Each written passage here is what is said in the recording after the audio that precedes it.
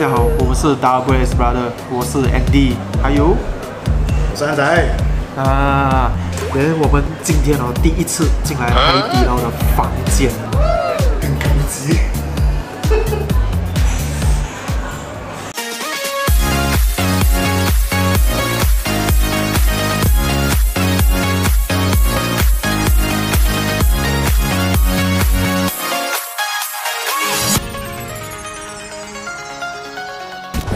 WA 的成立开始啊，我就很想拍这一集啊。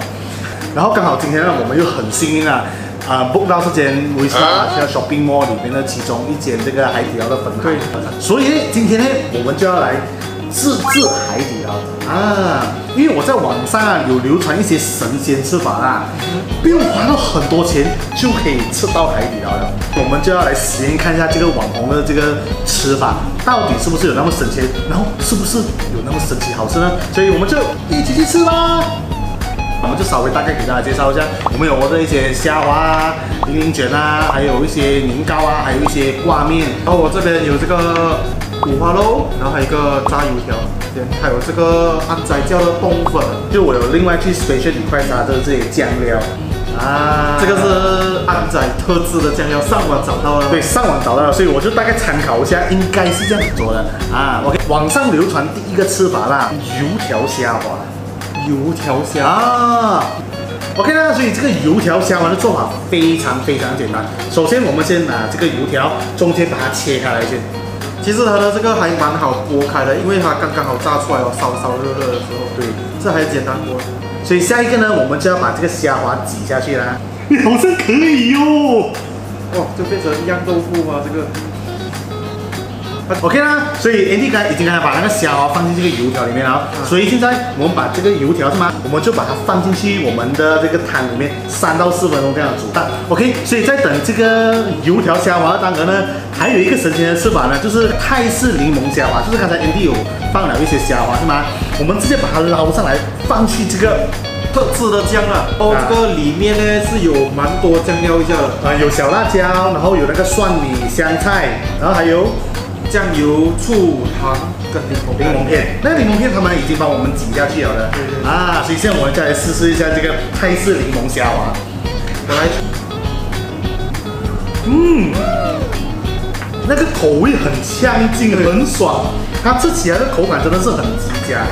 因为有挤有点柠檬片进去还有那个蒜米的香味它整个大大的提升，完全不同的口感。所以再来就是我们那个油条虾滑应该差不多好了啦。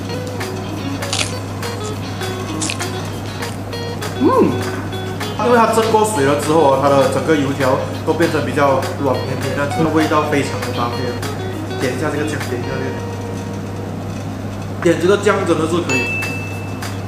它的那个味道还很分明，对，就是层次分得好，油条还是油条的味道，虾滑还是虾滑的味道。可以，这个搭配，这个沾，所以这个虾滑的这个终极吃法啊，收藏起来啊，这个很省啊。你看，其实还有多一个虾滑的省钱吃法的，那么多个啊，肉片虾滑零零卷。我们需要的材料就是有这个零零卷啊，肉片、虾滑。先把零零卷打开来先。第二个步骤，我们就把刚才我们有 order 到的那个黑猪肉片，接下来要放的就是这个虾滑。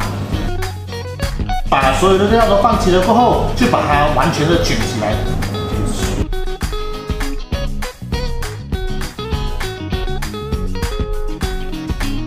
所以现在我把它放去汤里面，再烫一个大概3到4分钟。OK 啊，所以这个虾滑零零卷也差不多了啦。那我们捞上来看一下，因为我看到有点散掉，有一个好像散掉。这个超爽，很扎实的，它的肉看下去，我感觉满满就是肉哦。因为通常那种卡起来你会觉得腐竹皮就是软的，那你一进口下去全部是糖的味道哦。那这个我可以 feel 到，可以咬到肉。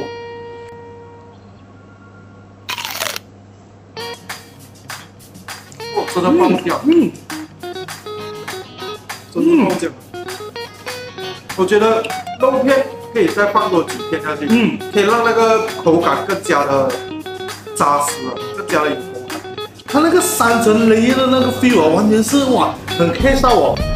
汤是要慎选，我觉得它配番茄汤完全是一流。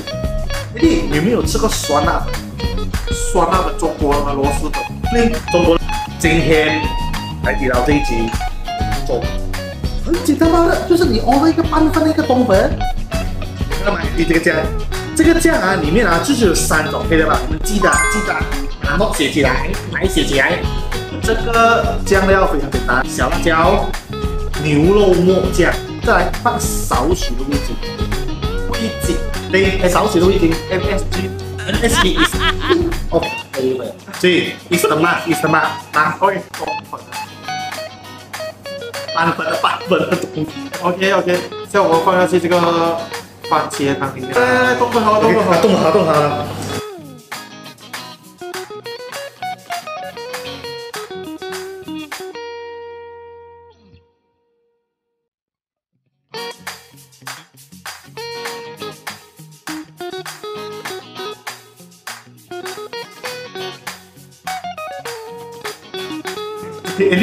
跟我想象中的螺蛳粉好像有一点差，因为螺蛳粉通常是比较湿一点的嘛。不要讲那种直接穿。小辣椒汤。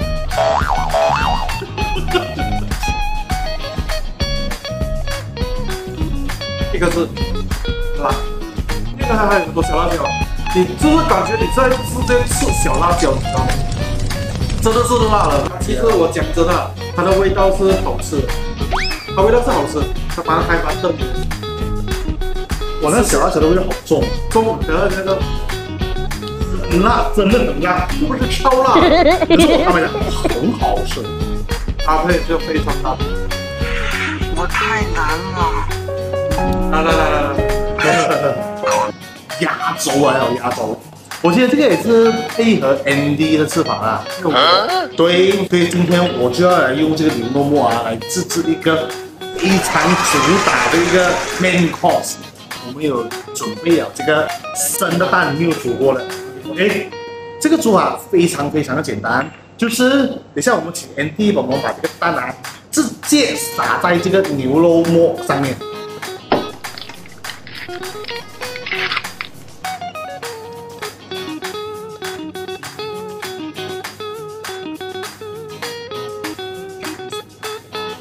所以意思就是把这个勺子放在那个汤的上面去蒸它，去弄。对，好像那个时候我们做烹汤的时候啊，那个汤汁放在上面这样子就可以了。OK。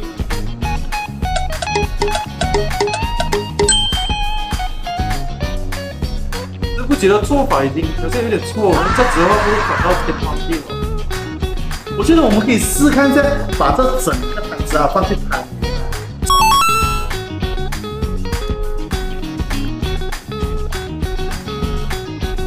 好像一撮番茄汤样子，好像有点小失败嘞。这个好像比上一个好像还简单。给他吃。其实我是没吃过的，我就觉得我的做法是可能稍微有一点错啊，所以才导致到这个 main course 没有这样好吃。很有趣的很好吃，我看 ND 那个样子应该是不好吃的啊。你特别做给我的，我不听了，我一定好吃。我也不想骗观众啦，这个。这不是很适合大家啊！我自己本身也是不会这样子吃啊。Next， 我觉得吃好像我 main course 上，我们是不是应该要来一点甜品？还有啊，所以通常在海底捞吃甜品啊，你都会叫一些果冻啊、ice cream 啊，还是水果啊之类啊。安仔自制年糕，今晚我应该试一下吃苦。不会，这个真的好吃。OK。它有点像瓦吉一样，瓦吉的吃法。OK， 煮法非常简单。你在海底捞你order这个年糕，它是 cheese 年糕来的。没有想到这个 cheese 年糕啊，竟然可以把它当成一本书。首先，我们先稍微弄热一下这个年糕先，放在清汤里面。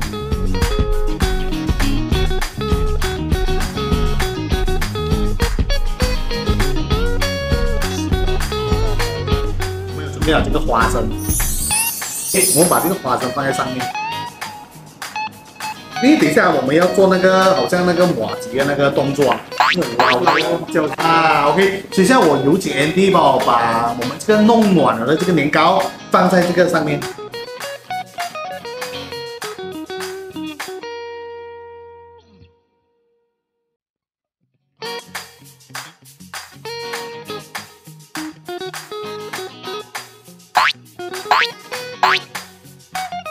稍微加一点点炼奶，给它黏一点点。OK， 炼奶对，一点点就好，一点点，这个很甜的。哦，感觉蛮不错的。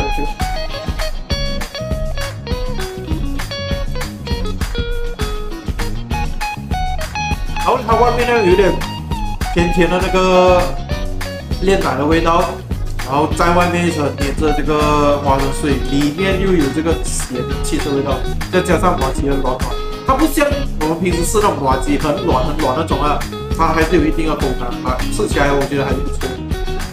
而且这样子的吃法完全是不会贵，你要再一份年糕叫大份啊，然后这个花生嫩奶，炼奶也是嫩奶。如果我们再稍微花一点小小的心思啦，就可以做出一道这么好吃的海底捞甜点啦。我真心觉得啦，我觉得这个比较 local 的，对我们来讲，麻鸡是 local。你觉得最好吃的是哪一个？我觉得我有2个好吃的，第一都是那个虾滑的那个酱料，那个自己做出那个酱料来，再点那个虾滑真的好吃。第二就是那个用那个零卷跟那个3层肉，还有那个虾滑包在一起吃的那个，这2个是我在这里面吃到最好吃。我觉得来海底捞这么多次的朋友们啊，你可以偶尔 try 一个这样子的吃法，你会觉得回到海底捞会有一种回到家吃火锅的感觉，也有新鲜感一点，我觉得。所以再加上今天我们在这个这么美丽的环境，哇，真的是太棒了！所以今天这一集真的是太赞了。OK， 所以再次感谢海底捞 Wisma Asia Shopping Mall 这个班帮我们准备了这个 VIP 房。OK， 接着说，如果你们有什么问题的话，可以在下面多让我们知道。今天的影片就到这边结束了。喜欢我们影片的话，记得按赞、订阅、分享。我们下期再见，拜拜。OK， 天弟，想知道啊，今天我们的这个自制神仙吃法海底捞系列啊，到底花了多少钱呢？是不是这样的吃会不会更省钱呢？来，我们来看看一下。啊，我看一下，划给你看一下啦。OK， 所以总共是，哇，天弟，我们今天这样吃啊，才51块钱罢了，还没有包括 service tax 那些啊，可是已经算是蛮便宜的一个吃法了啦。